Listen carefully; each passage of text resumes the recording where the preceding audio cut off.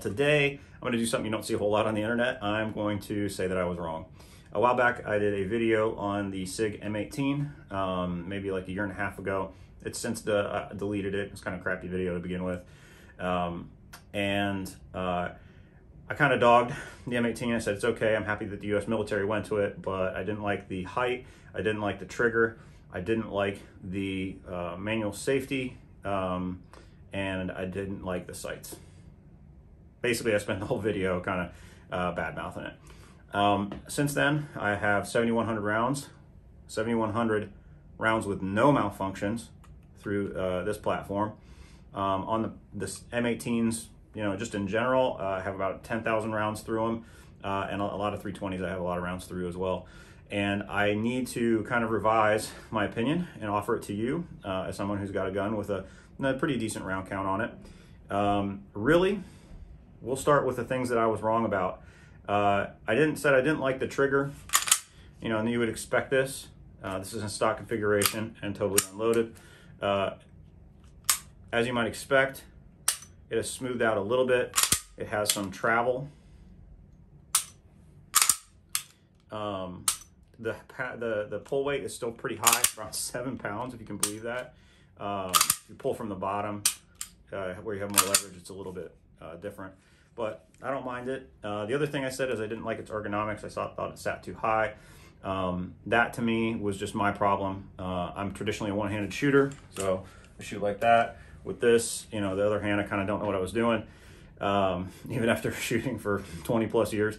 Going ahead, I changed the way that I grip. So normally I do what you're taught in the military. I do the high firm pistol grip. That's what you would do on bullseye.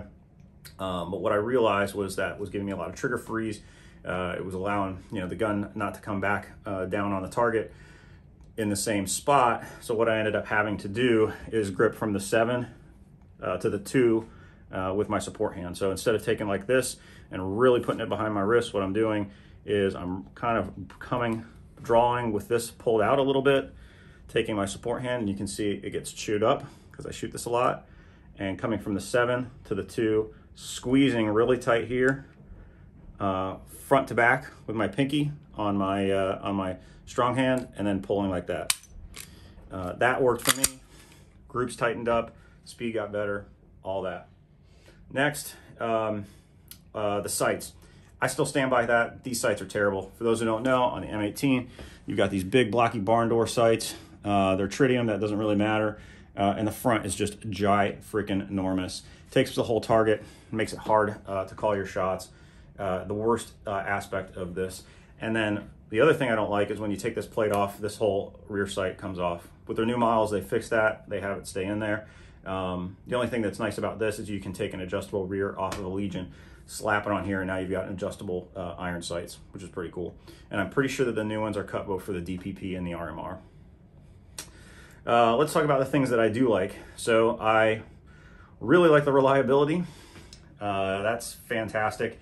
The thing that I like most about it after 7,000 rounds-ish is I like the combination of the longer grip and 3.9-inch barrel. I like it more than the Legions. I like it more than the full size. I like it more than M17. I like having more weight in my hand, and 3.9-inch barrel works just fine for me, and the cycling time is significantly faster. If I were to have competition sights on this, I would choose this over Legion every day of the week because I enjoy it that much. Manual safety, coming from 1911s, really not an issue for me.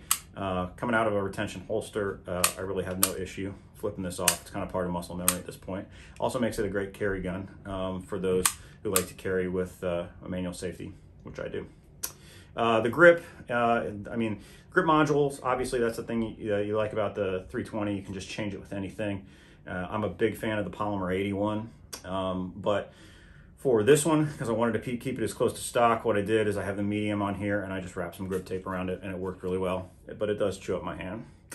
So if you have one of these, let me know what you think. Please subscribe below because we'll have all kinds of cool stuff about the M18. If you have a high round count in an M18, let me know what happened. Did it start breaking down at a certain point? Did you have to replace parts? But so far, this one has been flawless for me, and I was wrong initially. It's a good gun. Thank you so much for visiting. I'm gonna leave you with the 3 rules for life. Rule 1, don't be a jerk. Rule 2, take care of yourself. Rule 3, help other people. And as always, know that you don't know what's going on in someone else's mind. They don't know what's going on in your mind. So be kind and courteous when dealing with other people. Thank you so much for visiting.